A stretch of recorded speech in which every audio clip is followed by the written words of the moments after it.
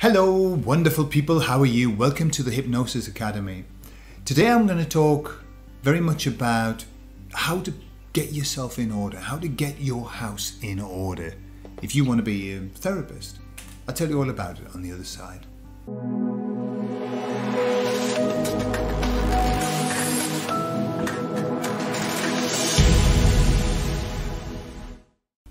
Personally, I think that being a therapist is a beautiful gift for yourself. You know, it's a privilege to be a therapist, but it's also a really big responsibility. Why is it a big responsibility? Because you are going to enter into somebody's life. You are going to go in and you're going to lift up the bonnet or the hood and you're going to start fiddling around with stuff. You've really got to be well balanced, and you've got to understand what you're doing for you to go in and do a good job. Okay? Because if you are not balanced, if you are not in a great place, then what happens is you can start projecting onto the person your issues. Okay? Projection is called, yeah.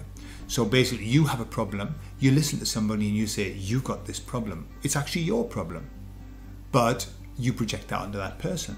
And so what happens is you can then start to help them to overcome your problem. And it's not their problem, it's yours. So how do you stop doing that? Well, it's a long journey, and it's a journey of basically, for everything that you want to do to help other people, you've got to start and do that on yourself. You've really got to work on yourself. Over the years, I've attended so many courses. When I started my first course, which was NLP, I was a mess. I was an absolute mess. I was all over the place. What I did have was the intention, a good intention. I wanted to help people. But I was a mess. I was an emotional mess. And it took me quite a while to actually get to the place where I felt balanced. Okay? So it doesn't mean, I'm not saying that you shouldn't start helping people with therapy until you're balanced, because then you'll never ever help them. Yeah? Because being balanced is something that, you know, balance is constantly being worked for. We're always having to balance ourselves. It isn't, you know, you don't hit balance and that's it. We are a work in progress. But you need to get rid of the really heavy negative weights. Definitely. I attended lots of courses with people that I would look at and think, wow, they have a lot of problems. It was very clear that they had a lot of problems. Now, what I saw happening was that people who had a lot of problems would not always make the right choices about how they would deal with an issue. So I suppose to be able to help somebody, you've got to be just that little bit better. And when I say better, I don't mean a better person. I mean you've got to be a little bit more emotionally, spiritually, and physically healthy than that person. I've seen people who teach diet here in Spain. My parents-in-law went to a dietitian who was obese. She was overweight, and she was giving them a diet.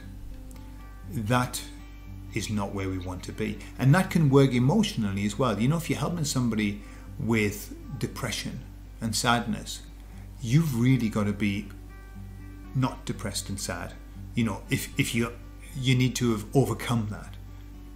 If you're helping somebody to lose weight, you need to be in a good place. You know, you need to be healthy.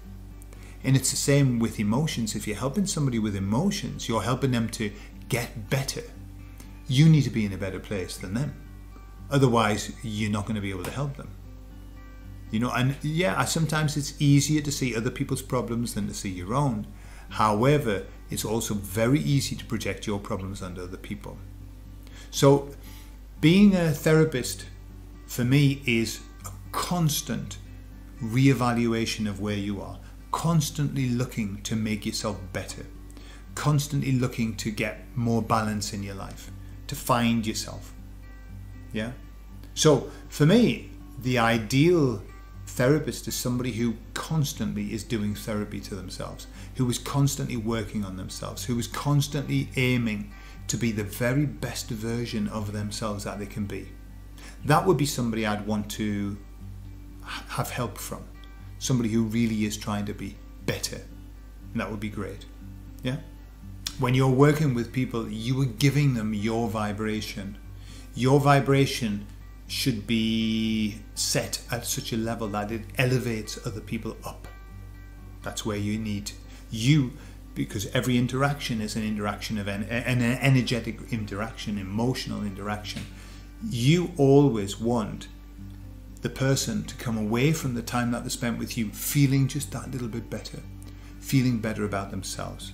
And how you do that, I mean, you can just have a conversation. How many conversations have you had with somebody, and when you've come away you think, wow, I feel really good now?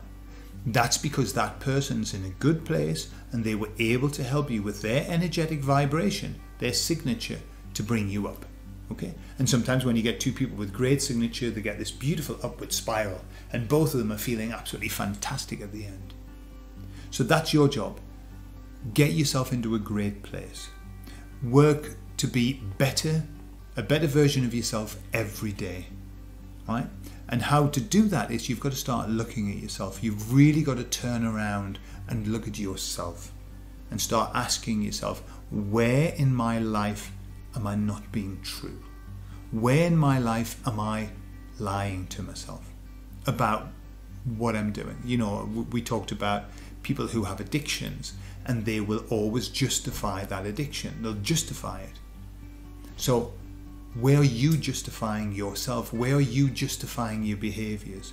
Where are you justifying what you choose to eat, or what you choose to ingest, what you choose to think? Yeah? That's where you work on that. Work on becoming the truthful version of yourself, being true to yourself. That's what it's all about. Okay? And it's a journey for life. It's never over. Okay? I'm not saying for a moment that I'm there, but I'm working on it. I'm working all the time on it. And that's all that we need to do. That's the best that we can do. Just be a few steps ahead. Be a few steps ahead of your clients. Enough to be able to pull them in the right direction. Yeah. Okay, have a beautiful week. I'll see you all later. I love you all. Bye.